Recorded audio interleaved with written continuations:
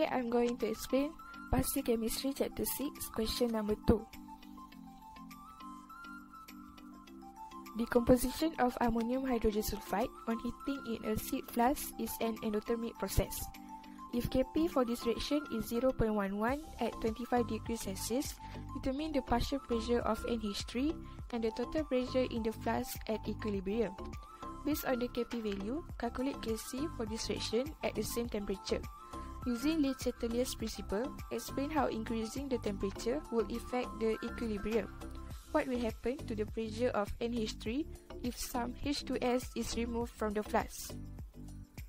First of all, we will determine the partial pressure of NH3 and the total pressure in the flask at equilibrium. To find the partial pressure of NH3, we can form ice table. But first, based on the equation, we will ignore NH4HS because it is solid. In the ice table, the initial pressure of NH3 will be 0, the delta P will be positive X, and P at equilibrium will be X. We will use the formula Kp equals to PH2S times PNH3. We will substitute the Kp value, which is 0.11 equals to X times X. It will be X squared, and X will become 0.332. The partial pressure of NH3 will become X, and it will become 0.332 atm. For the total pressure at equilibrium, it will be the pressure of H2S plus pressure of NH3. Since H2S is also X, based on the ice table, so it will become 0.332, and the total pressure will become 0.664 atm. Next, based on the Kp value, calculate Kc for this reaction at the same temperature.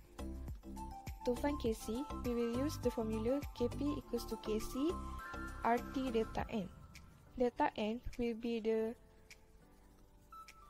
total number of mole for the product minus total number of mole for the reactant.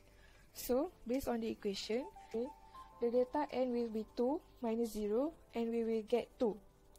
So, we will just substitute the value for Kp equals to 0.11, and R will become 0.08206, and T will become 298, and we will get Kc equals to 1.84 times 10 negative 4. For the last one, by using Le Chatelier's principle, explain how increasing the temperature will affect the equilibrium and what will happen to the pressure of NH3 if some H2S is removed from the flask.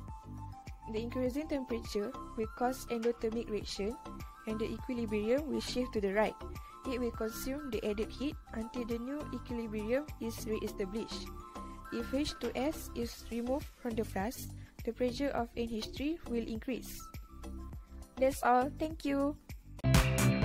That's all for this video. Please do remember, subscribe, like, and share. If you have any question, please don't hesitate to consult with your lecturers. Stay at home, stay safe. Bye.